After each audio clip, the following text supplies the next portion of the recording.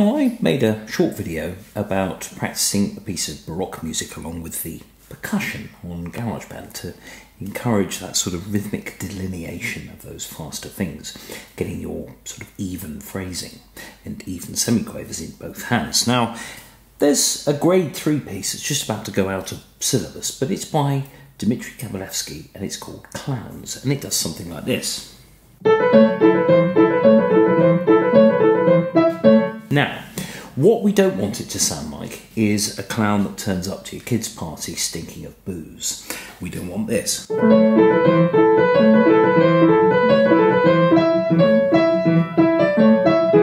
We don't want that. We need it to be really... We need it to be even and to have real rhythmic strength. Now, to do that, we need to make sure that those semiquavers in the right hand are even, and we also need to make sure that the left hand, those bass notes, line up exactly with those notes, with the right hand ones.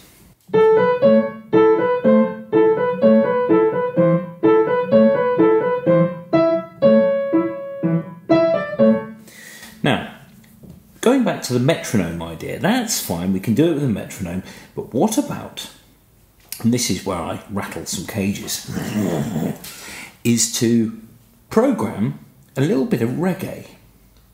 Reggae, okay. So, Dmitry Kabalevsky and reggae, they kind of don't really, they're not really synonymous. However, I think that the rhythmic intent of Dmitry Kabalevsky and the rhythmic intent of Lee Scratch Perry are very similar. So I've got a little track here which I'm going to play to, and it's made up of some drums, some percussion, a bass and a couple of other keyboard sounds. It goes a bit like this.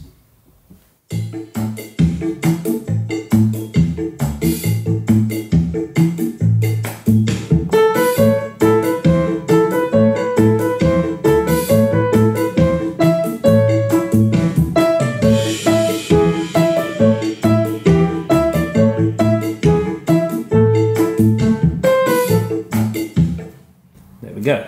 I haven't played the other section that goes into F and F minor, but that's fine. That's fine. Now, basically the intent here is that you can really get to grips with the beat, with what's happening. Now, as I said before in the last video, you don't want to go thinking this when you're playing the piece. You don't really want to be playing it as a piece of reggae. That's not the point of what I'm trying to say. What I'm saying is that if you start to inject really fine rhythms in terms of the sort of speed of the notes that you're hearing in the background in order to line your notes up, that's really what I mean. It's getting the fact that you've got the that you can really line those things up. And actually, the inflections of this reggae thing here, if I was to just go into the drums only, just listening to the drums on their own,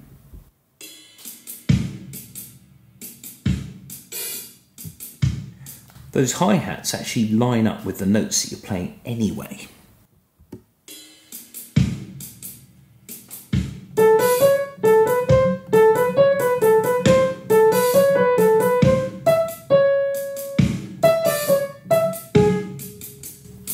It just makes perfect sense. And it also means that you've got something that's, yeah, you can have a bit of fun at the same time as working on getting your notes nice and even. Music is meant to be fun. As soon as it stops being fun, it's kind of, then, you know, don't do it anymore. But hopefully with something like this, you can make it much, much more fun. And actually, you're engaging with something. I know it's a machine, but it's a very natural sounding machine. Much different to a mechanical metronome where the spring is worn out and it's going... So it's, you know, you don't want that. You want something that you can play to and have a bit of fun with. It's always important to think of music as... I mean, there have been many very poor attempts at linking the sort of classical world, if you will, and modern sort of rock and pop, you know, hooked on classics or switched on classics, and you sort of listen to them and go, ooh. But when you think about what Jacques Lussier managed to do to J.S. Bach's music, I grew up thinking that Air on a G string was, in fact, a composition by I thought it was a jazz piece. But no, that was when I was 7 or 8, and then I heard the Bach version of it, and I thought, hang on, is this the original? Oh, it's the original.